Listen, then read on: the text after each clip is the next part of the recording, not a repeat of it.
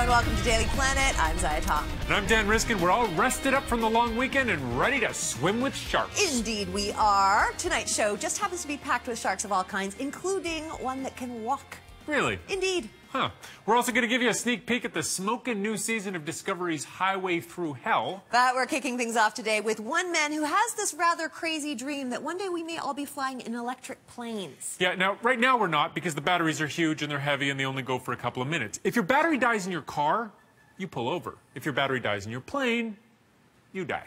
This is very true. It's unfortunate and it is also accurate. So get ready to meet somebody who is crazy enough to prove the naysayers wrong. Who knows, he may even break some records while he's at it.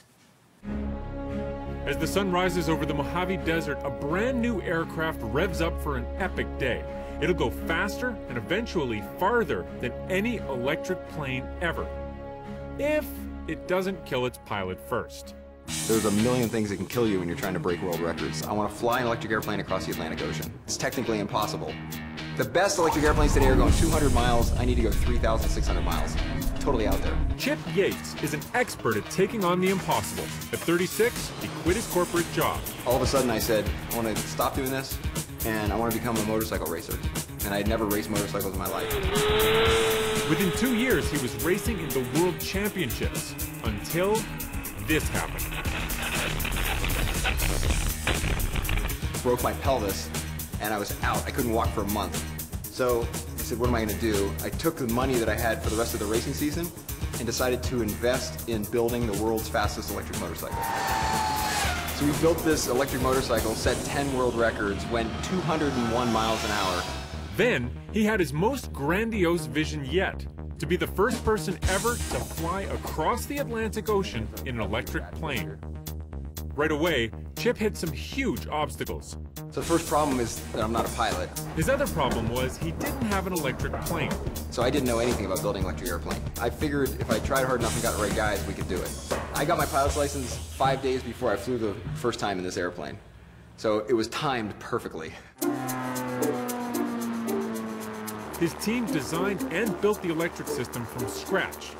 The first flight went off without a hitch. Continue current traffic, experimental electric 89 Charlie Yankee, safely on the ground, runway 33 for the maiden flight. Great flight, Chip.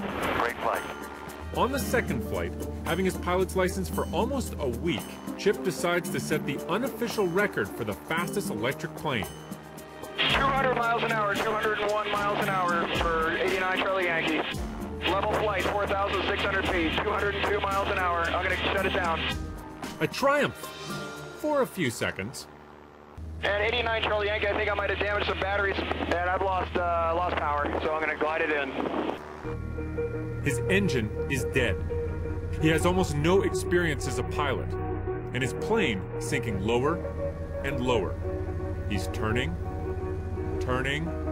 then, with seconds to spare, holy crap! Experimental electric 89 Charlie Yankee safely on the ground. Which brings him to today.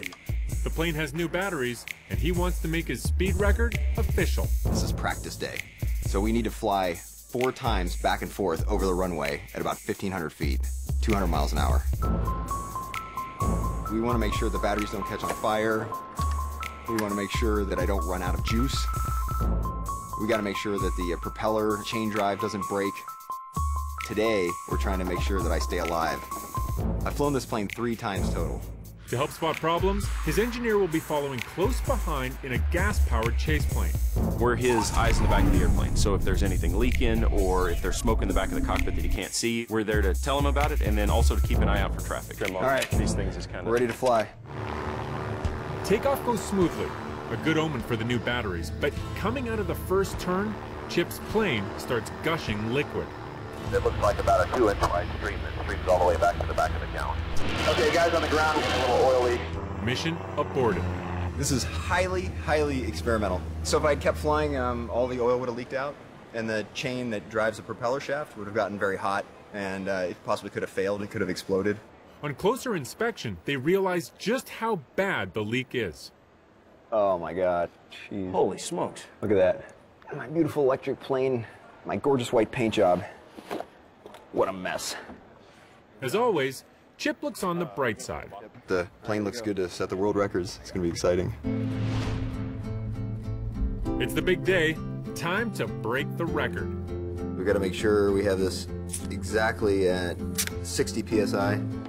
Check auxiliary power. Make sure we call fire rescue. Make sure the fire trucks are out on the field just to be safe. We've got a brand new electric motor. This thing's about $30,000.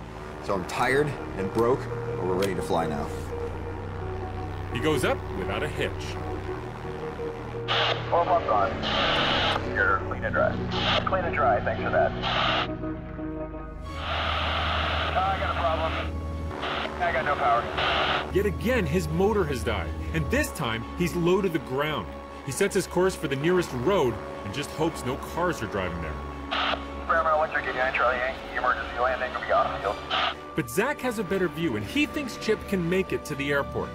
Looks like you're good to go if you go to 10. Get gears down.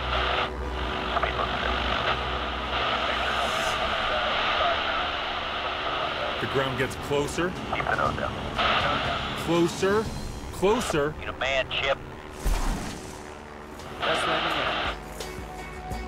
We're alive and we can try again. In history, no one's flown this fast in an electric airplane. What comes with that is risk. I would love to have fewer incidents, but each one is getting resolved and moving us forward.